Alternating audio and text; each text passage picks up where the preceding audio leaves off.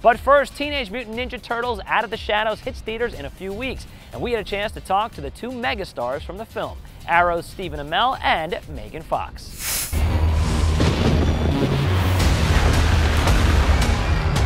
Gear up, guys.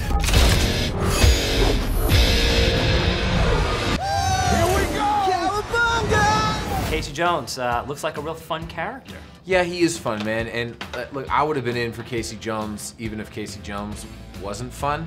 But it was fun as not only an opportunity to join such an amazing franchise, but also as a juxtaposition to how I spend the other 9.5 months out of the year.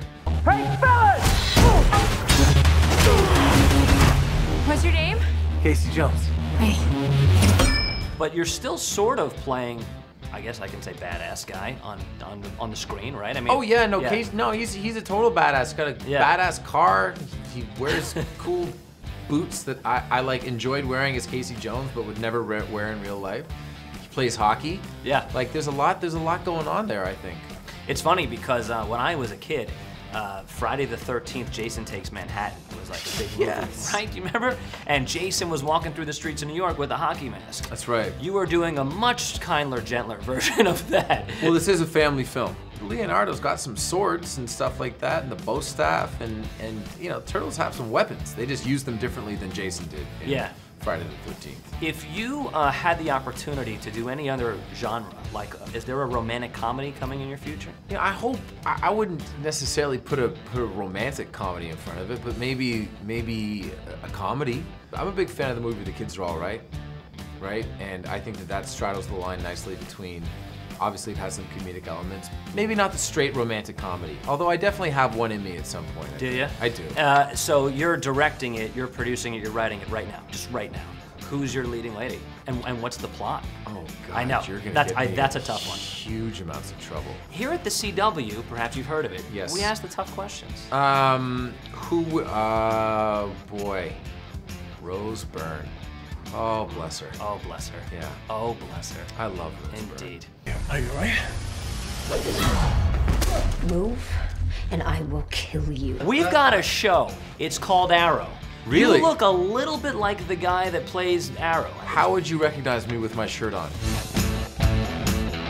There are some viewer questions. One of them said, what can we expect in Arrow's season finale? You know, I did a tease when I was being interviewed by Larry King, and he said, give me 3 words to describe the finale, and my answer was, where'd everybody go? Oh, I like that. Thank you. So what adventures will April find herself in this film? Oh, she gets herself into so much trouble. The opening of the movie, she's sort of tracking down Baxter Stockman because she suspects that he has some sort of business with Shredder, and tries to take that information back to the Turtles, but meanwhile gets rescued by Casey Jones, ends up at one point getting arrested. Busy lady this time around, yeah. So Casey Jones, got yourself a little love interest?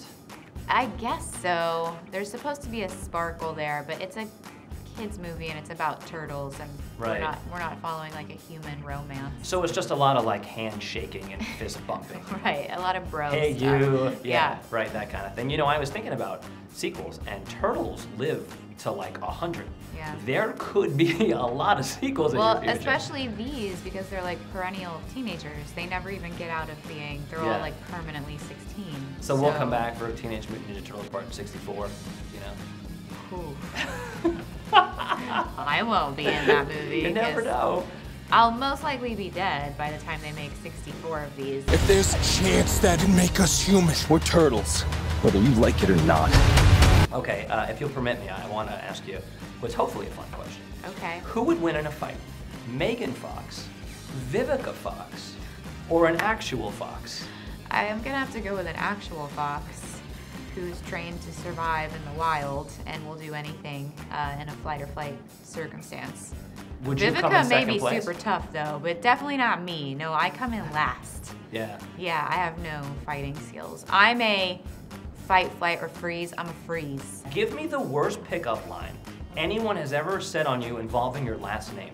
I've never had pickup lines. I've been dating Brian since I was 18. Yeah, that's true. I was never out on the town dating around. And then other people I met were always on set. and actors are way too cool to throw pickup lines at you. Where they So- just like drive by in their Maseratis. Or Well, no, they just act like they don't care, and they wait for you to show any sort of affection. does that work?